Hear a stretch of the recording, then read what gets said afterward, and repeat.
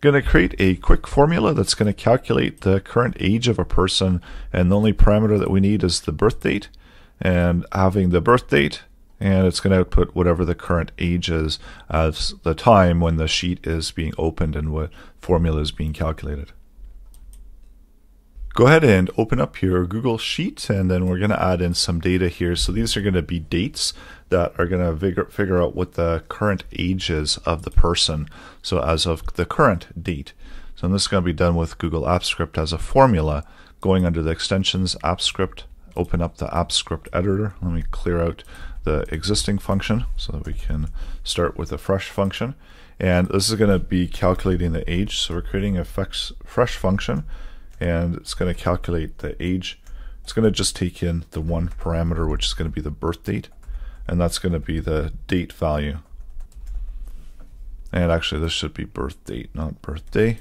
So it's the date of the birth.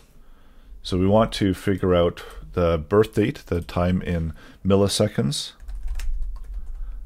So the milliseconds, so using the date object, getting the date now in milliseconds. And we'll return them so that we can see the outputs within the sheets. So selecting the calculate age, going over to the cell where we want to use that, and within the formula bar press equal and then the formula function name, and it's going to require that one parameter. So add the parameter, press the equal sign, and that's going to be the number of milliseconds from that date to the current time, or that's just the current time right now. That's outputting the milliseconds. So we want to select the time for the birth date.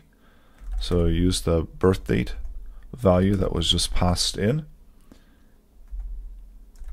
and use the getTime method in order to return back the date. So we see that updates, and the older the person is, the difference there within the milliseconds. So we want to figure out what the age difference is, and some of them are falling before the Unix timestamp, so we need to adjust for that, and selecting the value there for the adjusted time. So let's make that and get the date age. So selecting up the age date, and we need the date object, and then pass in the value that we've got for the milliseconds, and then let's return that value back. So once that updates, that's returning back a date value there from the milliseconds, and we want to make an update that, and using another calculation we're going to get the current age. So the current age is going to use the math ABS method, and the ABS method is going to ensure that the age is always going to be positive, so it's always going to be an absolute value and a positive value. And then taking the age date, we get the UTC, the Unix timestamp date full year, and we're going to subtract the 1970 out of it. So now it's returning back the values for the age of the person to the current date. So if we were to add in a new date here, so if the person was, say they're really old, let's try a few other ones. So it's May of 1905.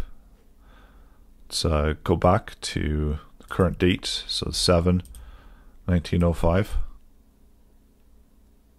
Because today is the 7th of May, so it's making that calculation.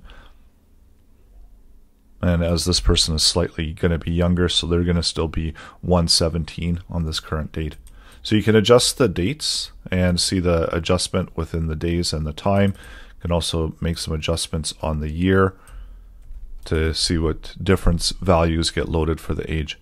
And that's how you can calculate the age using a formula within Google Sheets with Apps Script.